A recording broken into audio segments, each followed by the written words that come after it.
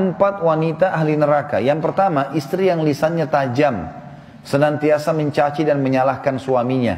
Bila suaminya gaib, maka ia berkhianat, dan bila sedang di rumah, maka ia terus menyakiti suaminya dengan lisannya. Jadi harusnya hati-hati.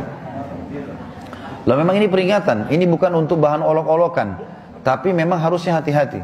Dan apapun yang suami tidak suka, maka harus hati-hati. Bapak Ibu tahu kenapa Khadijah radhiyallahu anha dapat jaminan istana di surga. Jadi pernah satu kali Khadijah radhiyallahu anha saking cintanya dengan Nabi SAW dan taunya bagaimana taat dengan suami, sampai tidak pernah Khadijah radhiyallahu anha mendahului perkataan Nabi SAW. Tidak pernah. Nabi kalau sudah bicara baru Khadijah jawab. Tidak pernah Khadijah lebih dulu bertanya.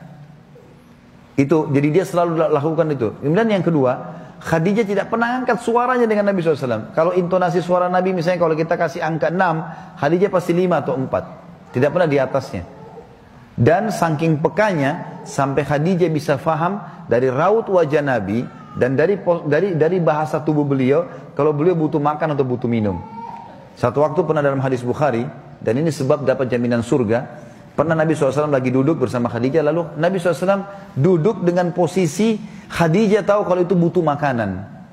Maka Khadijah nggak banyak bicara, mengatakan, saya akan ke dapur, lalu dia pergi ke dapur, urusin makanan kesukaan Nabi SAW. Nabi pun tidak tahu kalau dia lagi bawa makanan sebenarnya.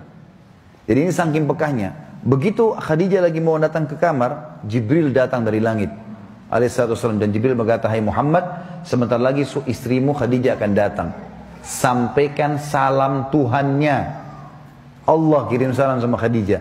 Dan salamku juga. Jibril kirim salam. Ini lihat ibu-ibu luar biasa.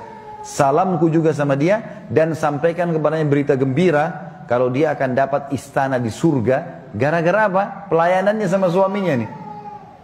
Istana di surga yang terbuat dari mutiara dan tidak ada keributan di dalamnya. Kenapa tidak ada keributannya? Karena memang luar biasa. Khadijah pun tidak pernah buat ribut dalam rumah tangganya. Maka Allah berikan itu. Makanya ini poin penting harus digarisbawahi. Dan yang paling berbahaya memang dari perempuan, ibu-ibu hati-hati lisannya. Kontrol lisan. Karena kapan intonasi suara dan kalimat ini keluar kasar, ibu sedang hadapin suami. Laki-laki itu kalau digunakan kelembutan, dia akan menaungi. Ibu gunakan kekasaran, dia akan hadapi seperti hadapi laki-laki. Ibu jangan marah banting piring. Kalau banting piring satu, suami banting satu rak. Ya. Ibu nggak usah mau gaya-gaya pukul pintu, dia bisa robohin pintu, gitu kan? Nggak usah pakai kekerasan karena laki-laki lebih kuat. Tapi ibu Allah kasih kalimat, suaranya ibu lebih lembut.